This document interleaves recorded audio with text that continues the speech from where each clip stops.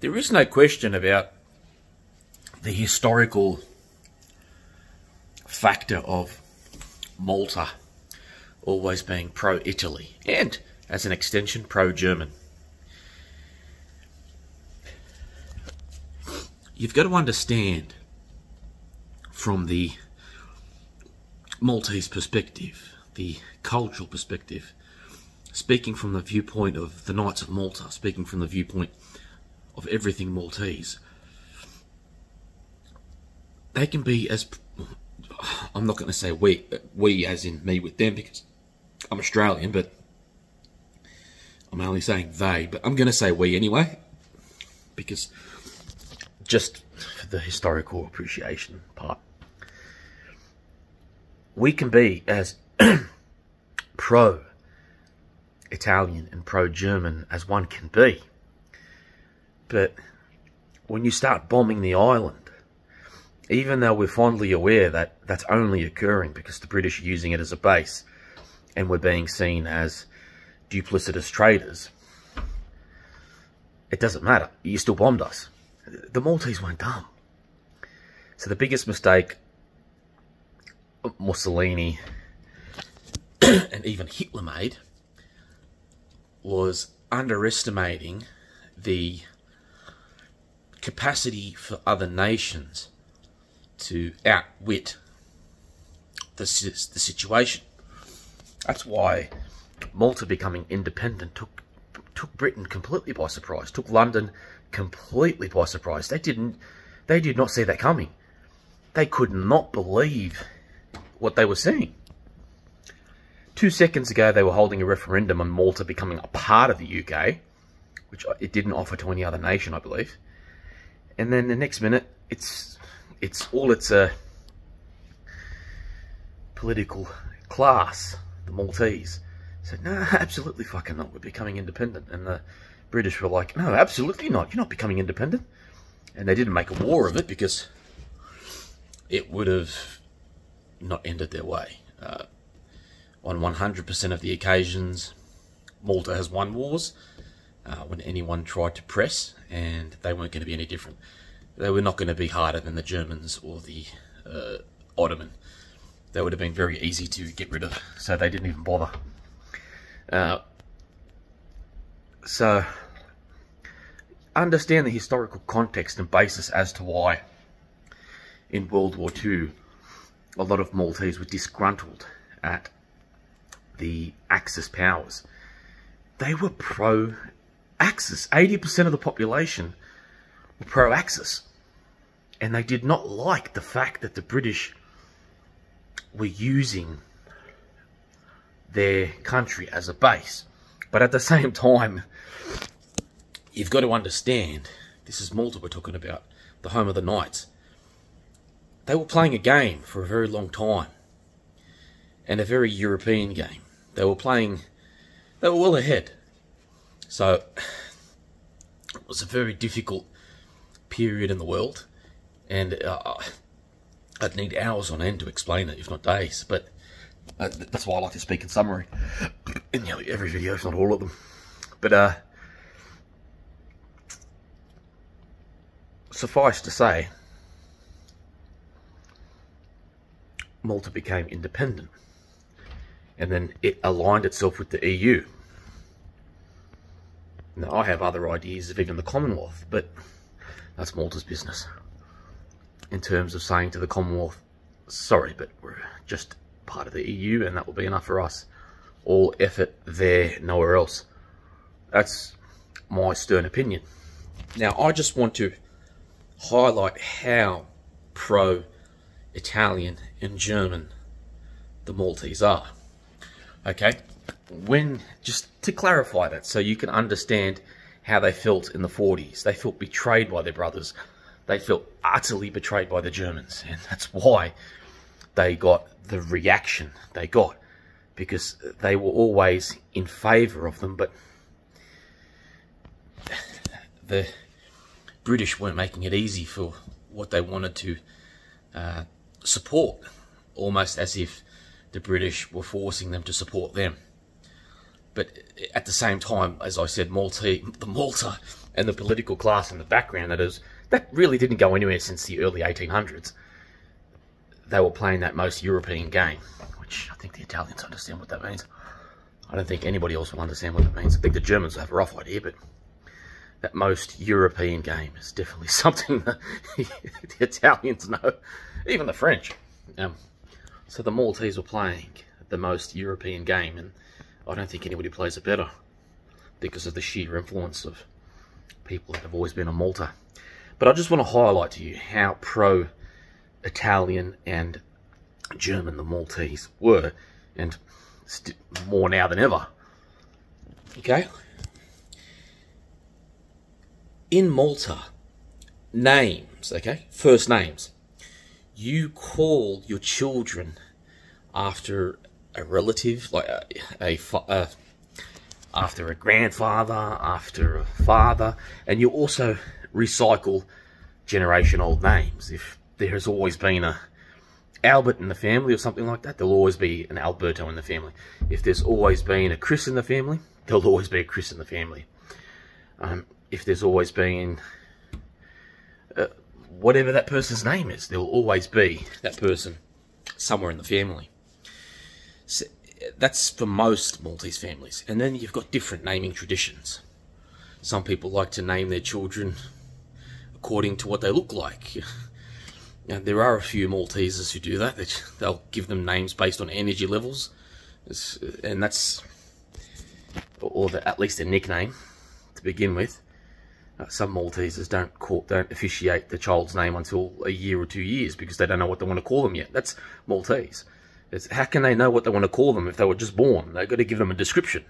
After a year, that's what I'll call him. Fucking Beans. He's fucking doesn't stop. Yeah, you get my point. But there's all different naming criteria for the Maltese, but they're very. There's a few of them, I should say, not many, but they're very obvious. Now, when you go to the political class of the Maltese, they become a lot more artistic with their names. They give it's almost as if when they give their child their first name, it's a massive statement, like, boom, that's his name, or boom, that's her name. That's the political class. So, I'm going to give you an example. My grandfather came from a family of 7. Now, I don't think this... actually, it could have... I don't want to give you all my nunna's brothers' first names, because they're all, nearly each one of them are names of knights of famous crusaders. That's every single one of them. That's fucking hilarious. Jesus Christ, they're all... I mean, I'll go to that in a second. So, I never actually looked at their family as to the motives of the first names, but now it's pretty obvious. Okay, on one hand, my grandfather's side, it's pretty much political. On their side, it's pretty much national. It's nationalistic. So, my grandfather's surname, as you know, they've always been affiliated with politics. You can see that today because the Prime Minister, not long ago the President, and then you've got all the national security heads and all that sort of stuff, all the Bella. It just doesn't stop, even to this day, and it's been like that since the 1300s. So it's always been about politics in our family. So with my grandfather, a child of 7, 3 boys, 4 girls, and him being the 3rd oldest, I think. I think Jane and Emmanuel is a little bit older than him. I think he's the 3rd. Could be wrong. He's somewhere in the middle. But this is how it went. His brothers' names are Victor and Emmanuel. The Italian king who reigned at that time, his name was Victor Emmanuel. and there were no more Italian kings to name kids after, so Nunnu, I guess, I should say that his mother wanted to make a mix. So Nunna's called Nunnu Oscar, and I think there was a prince or a royal named Oscar who Nunna Rita liked, which is Nunnu's mum. My Buzz Nunna Rita, my great grandmother, who died in her late 90s, a beautiful life. Not long ago, but she died in her late 90s, still cleaning, still moving around the house. I'd have loved to go there and visit her, but oh well. And yeah, so that was a way of saying, these are my children, Victor, Emmanuel, Oscar. I've named them after Victor Emmanuel and Oscar, all German and Italian royalty. Victor Emmanuel being the king of Italy, I think since the 1900s. Since 1900, so I think he was king for over 40 years. He's the person that put Mussolini in power. Reluctantly. I think he had to. Mussolini didn't like him, but he wasn't going to complain. He got what he wanted. And the point is, that was after the war. So that was just during the siege and after the war. That's when the kids were named. Not before, but during and after. So she called the kids all Axis power names, royalty, as to say, these are who we are for. We are pro-European. We are not pro-British. So one would ask then, why did Nunnu migrate to Australia? Because Australia is not Britain. And a lot of his friends, his peers, were saying, go to Australia. It's an independent country. It's not influenced by the British. It's a sovereign state. That's what they were told. They were told it has nothing to do with Britain, as many people were told. So that's the story of how Nunnu came to Australia, because apparently it had nothing to do with Britain. But anyway, that's another story for another day. The Maltese, 80% of them didn't like Britain, didn't like a single thing they were doing, but there was a lot of fucking about. But the thing is, the Maltese loved the English. There's always been a massive distinction of the government and the people they bring with them. But that's a highlight of how Maltese people name their children and say, yeah, this is how pro-Italian and German we are. This is the name of my kids. Pretty much Italy and Germany. Nunnu being Germany. And fuck, he is ruthless like any ruthless German could be. Jesus Christ, there's definitely German in our blood somewhere. Going back to the Knights. And if I'm correct, down in Nunna Rita's bloodline, there is a few Germans. There's a German name in there, and it starts to get a bit interesting as to who you can start pairing knights with, and who would have housed illegitimate kids, and etc. So it's almost certain that the illegitimate German knight came through Nunna Rita, who's not a Bella. I think she was a Cini. Anyway, fuck to find you. I've got it somewhere on paper. But that's the sentiment of the Maltese. So what I'm saying is the Italians and the Germans were completely wrong in their assessment of the Maltese during the war years. They made the worst mistakes possible. Malta was the last place they needed to focus on. Britain wanted them to focus on Malta, because they knew Malta, if they got them into trouble, they knew the Maltese would never give up. They knew exactly what the Maltese were like. They knew the Maltese would not surrender until the end of time, unless they're all dead beforehand, which is unlikely. And that's why they called off Operation Hercules. It wasn't going to work. They pissed off the Maltese. You shouldn't have bombed Malta. So that wasn't the error of the Maltese. Misunderstanding, yes, but the Maltese did not make an error. So there's a lot of pro-European sentiment in my family, especially Western European. Highlight Western, Latin European, Western European.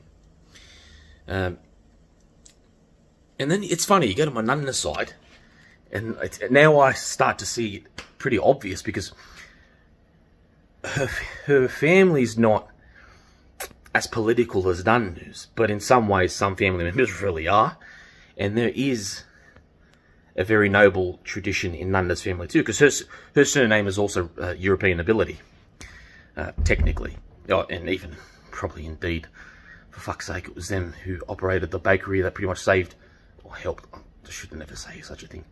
I'm led to believe it was their bakery being ran during the war years that assisted in keeping the Maltese fed. So there was a lot of nobility in Nunna's family. Indeed, in technicality, in actuality, they're not a Roman patrician family though, whereas Abela is, which is the highest form of nobility you can get for Roman. In other words, it's Roman royalty. So Abela is a Roman patrician name, and that can be legitimately traced all the way back to Rome. And I've got the document for that somewhere, but it's quite intriguing. So yeah, Abela is Roman royalty, a Roman royal name.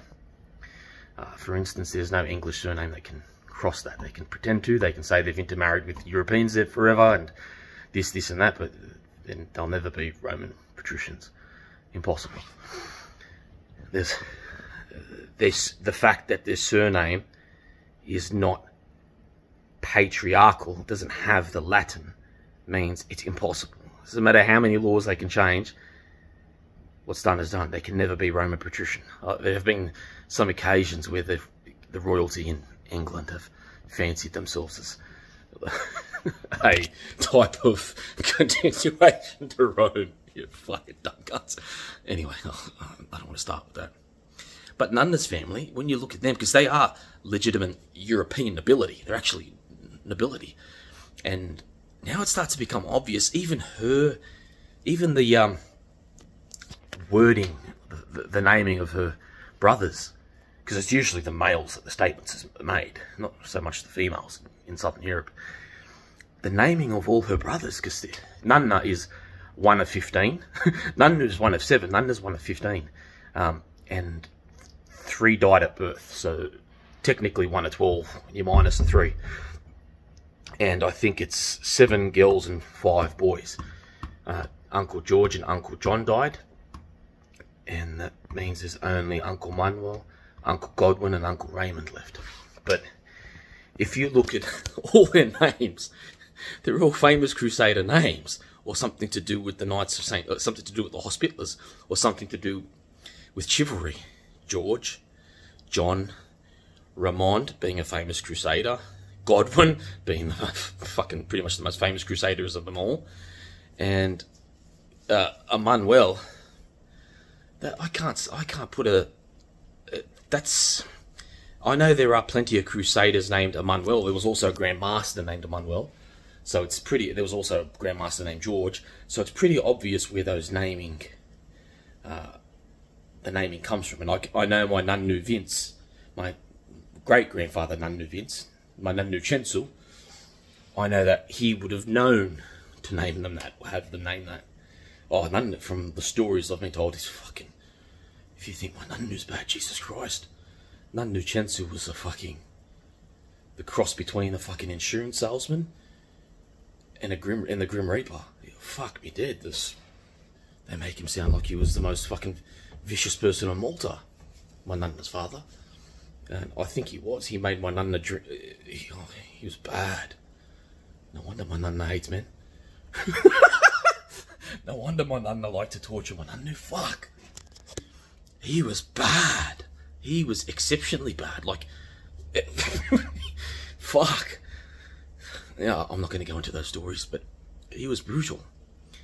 And, but yeah, it's pretty clear that tradition of naming kids, for him at least, it was Crusaders all the way. It was it was a Maltese tradition, Knights of Malta. These are names of famous Maltese or persons affiliated with the Knights of Malta, with this island that we are. And there's no doubt that that's a result of illegitimate crossbreeding with knights. There's no doubt about that. So there's some interesting facts about how Maltese persons were named and their pro-European propensity that always has been and always will be.